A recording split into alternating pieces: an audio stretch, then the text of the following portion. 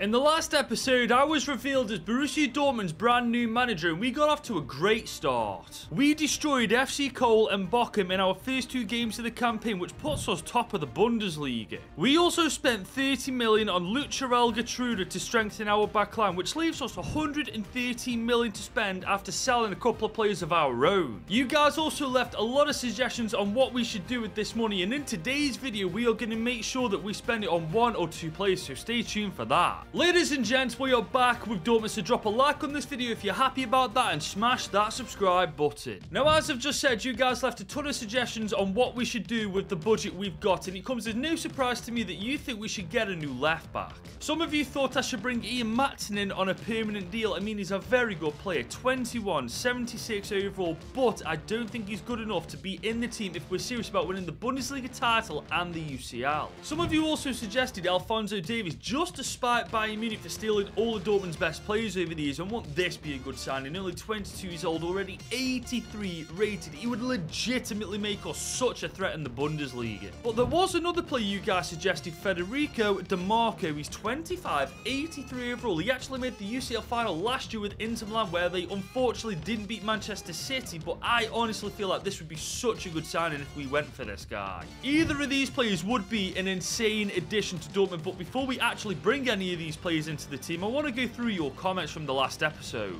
Starting with GHJN, who said Dortmund actually won the UCL back in 1997, and honestly, I've got to hold my hands up and say I messed up. He is absolutely bang on, ladies and gents. So when I said in the last episode that Dortmund had never won the Champions League before, I was completely wrong, so I do hold my hands up. I apologise for that. The next comment is from Yimio, who said sign Sancho on a permanent deal. Now, even though I've gone through your comments, I'm still 50-50 on this. We all know how good Sancho is, and we all know how good he can become, but before I make any choices on whether I bring him in on a permanent deal, he's got to prove himself at Dortmund once again. This does mean I will be sending Bano Gittins out on loan if we are going to be using Jadon Sancho as our rotational winger, but guys, I feel like this is definitely the right move. Bano Gittins will get game time on loan and Sancho will get to prove himself at Dortmund, and either way, we're going to get a winger at the end of it. And our last comment is from Mamadou Diop, who says this career mode you should focus on developing young / not very known players like Klopp at the time to keep it realistic, and honestly, I kind of agree, but I kind of disagree too. I mean, there's no denying how good this Dortmund team is. It's full of young, raw talent, but not much experience, and I feel like that's where it lacks. I mean, they do have their old players in the team like Matt Hummels, like Marco Reus, but apart from them two, who the hell is experienced in this team right now? I feel like if we are going to get the best out of this Dortmund team, we've got to mix the raw, young talent we've got right now with a bit of experience. That's not me saying we've got to turn Dortmund into a retirement home. We've just got to make sure that the players we bring in have actually got experience at the top level. And I feel like that's just settled the debate for the left back I'm bringing in, Federico Di Marco. I mean, he's competing at the top level with Inter Milan right now. He's not too old. He's a fantastic player and he's got UCL experience. He's got all of what we need right now. Now, they want a maximum of 61 million, so I reckon we go in the middle of that, 52.5 million. They've accepted that just like that. Why do I feel like I always overpay? But it doesn't matter, guys. We're offering a very cushy contract, 100 grand a week. That's a lot more than what he's on right now at Inter. Let's see if he accepts, and he does. Ladies and gents, we've got our fullback.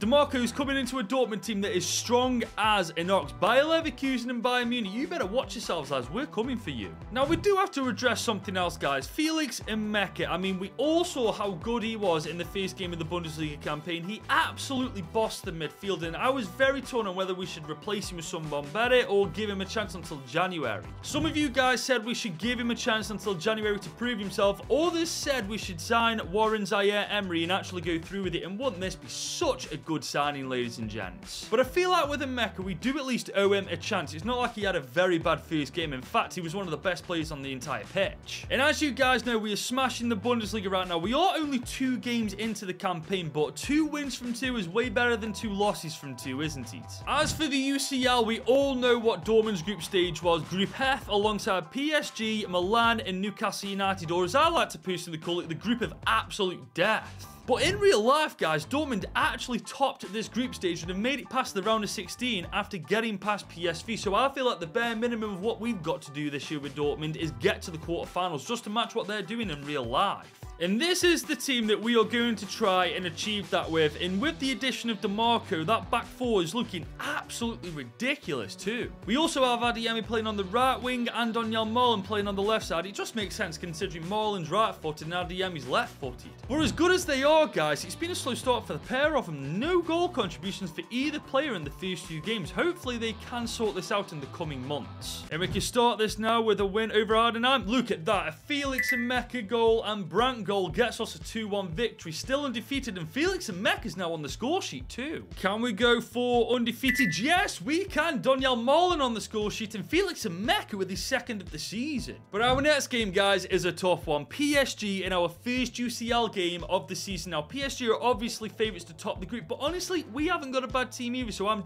definitely not writing us off. I mean, look at the team we've got, guys. We're definitely no slouch against PSG, but I'm not too sure why they aren't sharp. I've got them all on the right training plans, for goodness sake. But here we go, guys. Dortmund versus PSG. Heavy favourites to top the group and to win the UCL, so this is going to be very interesting to see how we get on. 23 minutes into the game, it has been all PSG so far. We haven't got a sniff in this game, ladies and gents. Great tackle. Emre Can's coming forward. We are looking for Karim, the Dream Adeyemi, and we found him. We're going to try and take it. Oh my god, Adeyemi's got so much pace. Can he put us 1-0 up? Oh, what a save from Donnarumma. Here come PSG once again. They are not giving us any chance to breathe. Oh my god, Solo. Oh, he's found Kylian Mbappe. What a save from Gregor Kobel. But here we come with Karim Adeyemi. He's cutting inside from the right. He's going to try and find Julian Brandt. We've actually got Julian Brandt. He's got a bit of space. Can he put us 1-0 up? Oh my god, Julian Brandt. You've got to put that away, lads. PSG are on the ball early in the second half. Mbappe's on it. Oh my god, what a save, Gregor Kobel. Now it's our turn to attack. Malen's on the ball. What a freaking strike. Donyell Malen. That I did not expect to go in. We have been on the back foot this entire game almost. And one of the first chances we get, we actually put it away. But PSG coming forward. Oh, that was a bad tackle from Schlotterbeck. Is that going to be a red card or a yellow card? It's a red card. Schlotterbeck's being sent off. Mbappe's on the free kick and he's put it away as well. Oh, that was such a bad...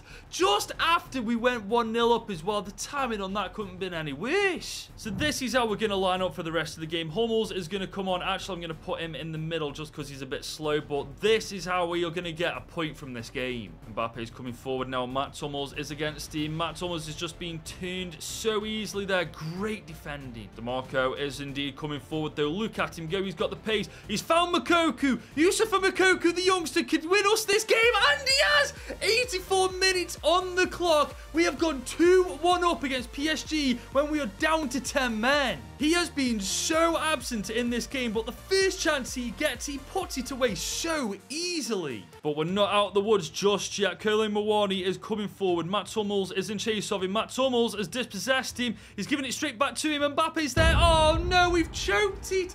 We've bottled the lead with 1 minute to go. 10-man Dortmund. We came so close to getting all 3 points against PSG, but it looks like it just wasn't going to happen. And after the first game of the UCL group stage, Milan are top of it after beating Newcastle. We're second alongside PSG, and Newcastle are rock bottom. Now, we are against Wolfsburg next in the Bundesliga, but as you can see from the team, they're bloody knackered, aren't they? Now, we've fully rotated the team pretty much apart from Emeka, and look at the state of it, guys. We've got a lot of depth in our team. I've also just noticed that Ben Sebaini's actually not out of position at centre-back. Maybe it's worth me converting him to a centre-back and see what happens. But with the rotations, can we go still undefeated? Yes, we can. Julian Brandt, Fulkrug, and Sancho. I mean, fair play to Sancho. First game, first goal. And that puts us joint top of the table with Bayern Munich. Both of us have played 5 games and we're both still undefeated. Honestly, if we are to win the title this year, we've got to be pretty much perfect the entire campaign. Now, our next game is in the DFB Pokal, and look who it's against, ladies and gents. Bayern bloody Munich. I mean, this is a great chance for us to get one up over him, but half of our starting 11 is still absolutely knackered, even after rotating. We're going to put Ben Sebaini in over DeMarco. Brandt's coming off for Marco Reus, and I feel like Mats Hummels is going to come on for Schüller. Other than that, guys, there's not really much else I can do about it. But here come Bayern Munich on the counter-attack. Schlotterbeck is versus Harry Kane. Harry Kane is dead. definitely got people with him. Can we get a foot in? Harry Kane still on the ball. He's found Coman, and Coman has missed an absolute certain goal. But we've got a penalty against us. Harry Kane is taking it. We're going to go top right. Oh, what a save Coman get. Oh, no way, Harry Kane, you jammy git. Almost mirroring his penalty against Denmark. We go 1-0 down. So unlucky, though. 5 minutes remaining in this game. We need a counter-attack from this corner if we are to get anything from it. Are we going to get one? Oh, come on, man. Really? That's how you're going to do this? We get knocked out of the DFB Pokal in round 2 by Bayern. But to be fair, it might be a blessing in disguise because look how knackered the team actually is right now. I mean, now that we don't have to worry about the DFB Pokal, they can actually get a bit more rest in between games. We are once again in the Bundesliga against Tottenham. We are still undefeated. A 2-1 victory. Jadon Sancho and Marco Reus with the goals. Back in the UCL, though, against Milan, it's a 3-2 loss. Rafael Leo gets the winner. Fulkrug and Jadon Sancho once again get us the goals. I've got to admit, Jadon Sancho is impressing the hell out of me. 3 games, 3 goals, and 1 assist. I mean, he's definitely proven to us why he belongs at Dortmund. So I pulled him into my office for a chat after training. Sancho, you're having a great season so far. I know you're not playing every game, but when you do play, you make a difference. And Sancho replied saying, thanks Goodwin, when I play right now, I feel unstoppable. And to be honest, I don't want to go back to United. I really do feel at home at Dortmund. And I replied saying, well, Sancho, if you keep playing how you are, come January, you may not have to.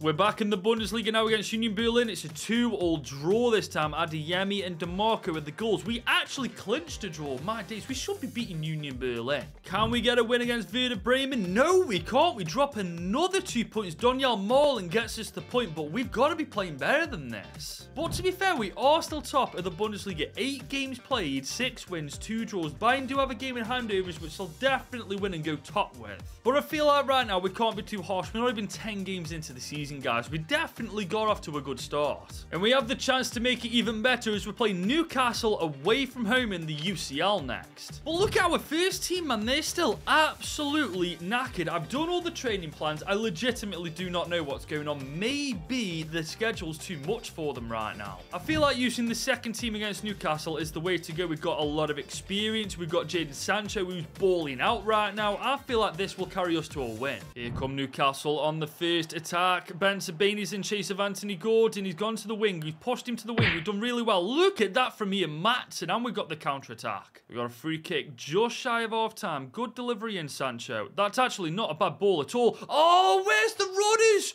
Oh my God, we should have buried that. Here come Newcastle. They're pretty deadly. Look at that. Gordon. Oh my God.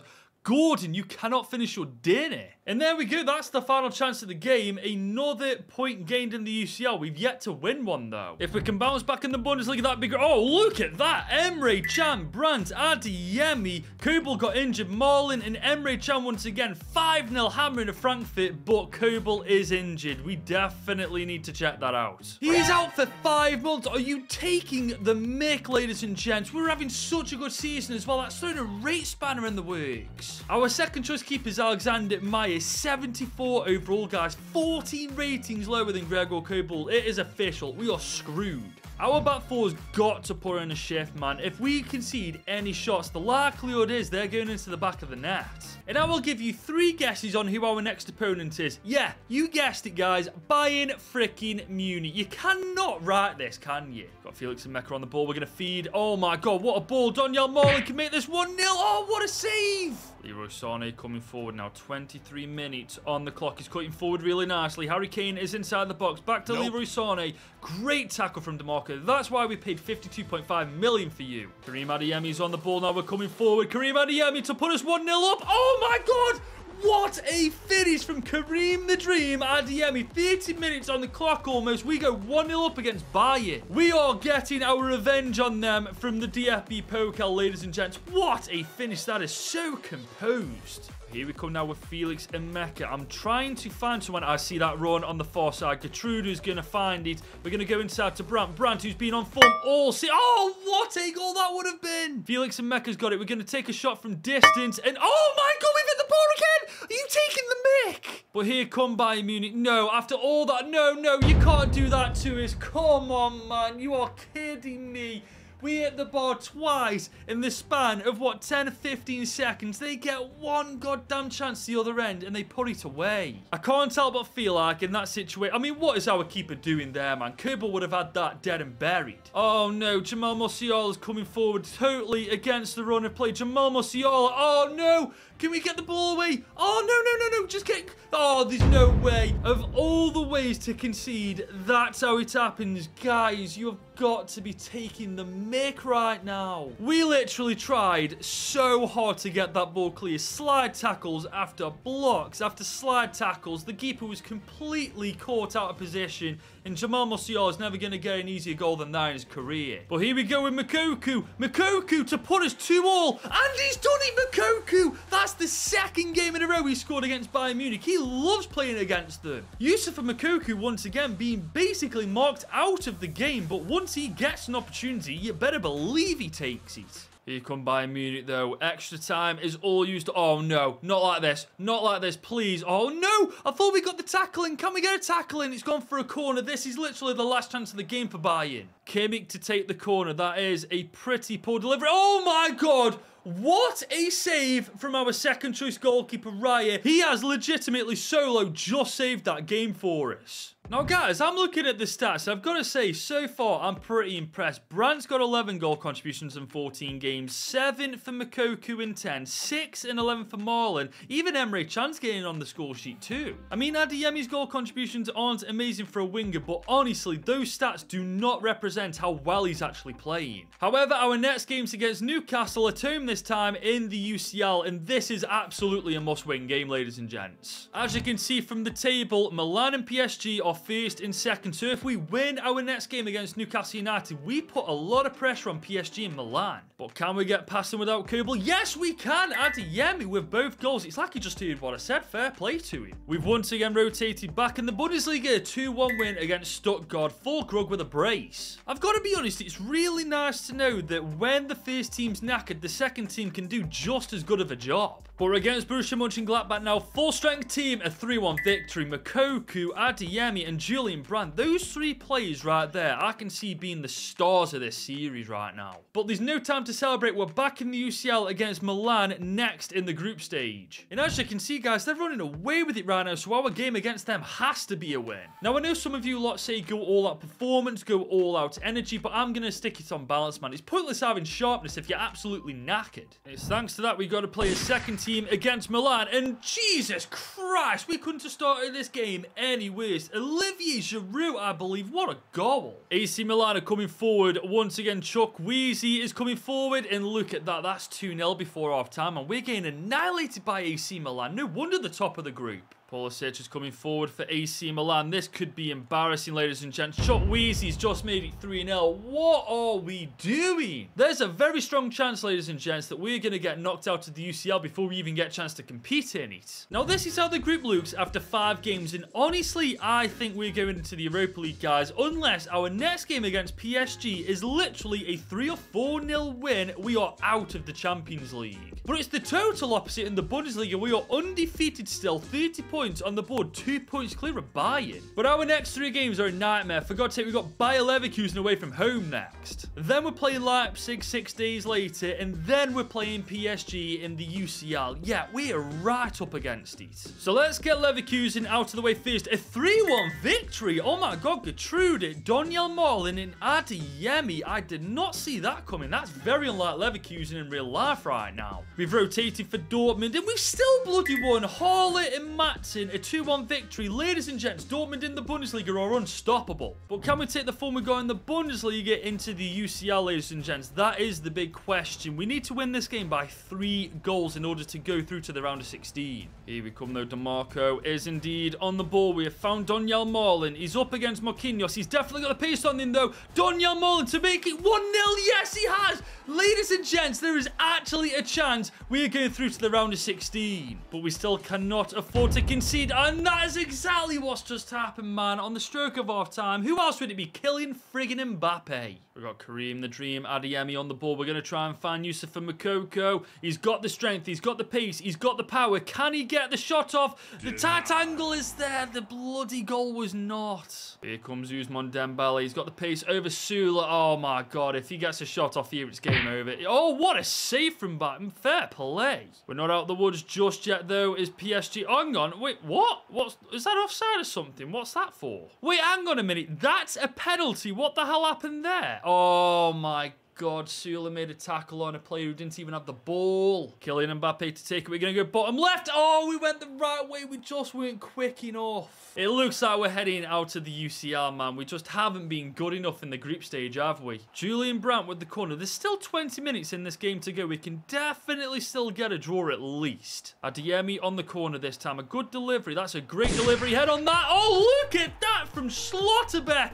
2 apiece in the last 15 minutes of this game. We may not be going through to the round of 16, but we definitely are making life easy for PSG in the last game of the UCL group stage. Kylian Mbappe's on the ball. Oh, we are against the runner play here. Schlotterbeck is going to come inside. Oh, Kylian Mbappe's there, and they've got a third just like that. In the January transfer window, we have to get a better keeper. We cannot afford to wait for Koble to come back into action. And look at this. That's the 4th goal. PSG have wiped the absolute floor with us in the last 10 minutes. Hakimi with it, and that's us out of the UCL. And it's official, ladies and gents. We finished 3rd in Group F. Not at all what we wanted in the end. We are in the Europa League, though, so there is still a chance we can get European glory with Dortmund. Kobel's still out for another 3 months, man. Maya is just not good enough in goal. I can't afford to wait for Kobel to come back as good as he is, so we definitely do need to get a better keeper in January. Let me know in the comments who you think we should go for. But we can at least focus back on the Bundesliga. It's a 1-1 draw, man. We did rotate full Krug with the goal. We should be beating Augsburg, though. Got the strongest starting 11 back against Mainz, and it's a 3-1 victory. Adeyemi with a brace and Moukoko with a goal himself.